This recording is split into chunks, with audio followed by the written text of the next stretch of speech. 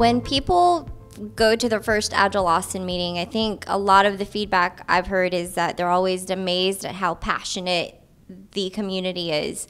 Can you give me some reasons as to why it's so vibrant and why it's gotten so big? Yeah, that's a good question. So Agile Austin's been around for a while now, 8 years or so. We've always been, instead of like a top-down thing where you've got a small group of people that are trying to control everything, it's really been sort of trying to get everybody involved, right? Everybody volunteering and helping out and focusing on the area that they're most passionate about, right? And so the special interest groups that we have were a great way to sort of help that along, right? And so people that were passionate about development, they could help lead up that SIG and get people involved in that. So I think it's just the distributed nature of how we lead Agile Austin. The conference is another great example. Everybody that signed up for that's just something that they were interested in trying, right? And we've got 20 or 30 people that consistently show up to all of our meetings once a month or more frequently as we get closer to the conference, just really enthusiastic and willing to step up and take things on. And so it's just an awesome community, and it's worked really well, the distributed leadership.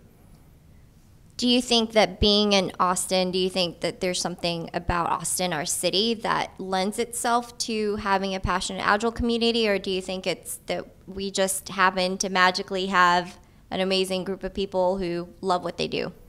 So Austin is a special place, right? I think maybe a couple aspects. Certainly we're a tech hub, so we've got a lot of tech people, so that's certainly one of the reasons we have so many people interested in Agile. And it's also a very casual, sort of place, right? It's not very formal, and so I think that really helps that distributed, leadership aspect of it, right? Everybody's just, like everybody else, and just helping out and trying to, do cool things.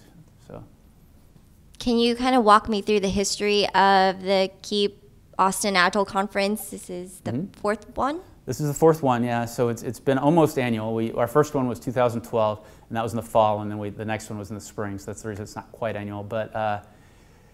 We were just looking for a way to get more involvement, more people into the Agile Austin mix, right? In addition to the 10 or 15 meetings that we have every month, just another opportunity to bring everybody together and have great conversations, make connections, right? And so we decided to try out a conference, and we weren't sure how well it was going to take off, how big it was going to be. We actually had one even before Keep Austin Agile that was more of an open space conference. So with Keep Austin Agile, we just got a bunch of people that were interested in it. Threw it together. The first one had 400 people, the next one 500, then 600, this one's 725, and so it's just growing and growing and growing and taking off. Do you kind of see the growth of the conference mimic the growth of Agile in general? I think it's a couple of things. One is Agile growing and getting more and more accepted and dominant in the industry. And you sort of see that with the demographics of the people that are attending. At this point, maybe only 20% are beginners. Most people have at least some experience doing it, right? But it's also just more people being aware of it and some of the great things that are going on within this organization, a lot of the opportunities and great topics and conversations and the ability to sort of help each other out and figuring out problems and how to solve them. So getting the word out and just getting more and more people involved, it's grown really well. Where do you see Agile Austin going in the next 5 years? Yeah, that's an interesting question. I think we're at sort of a pivot point with the conference. So we had 725 people this year. I think we're about as big as we can get, maybe just a little bit bigger, focusing on the Austin, maybe San Antonio area.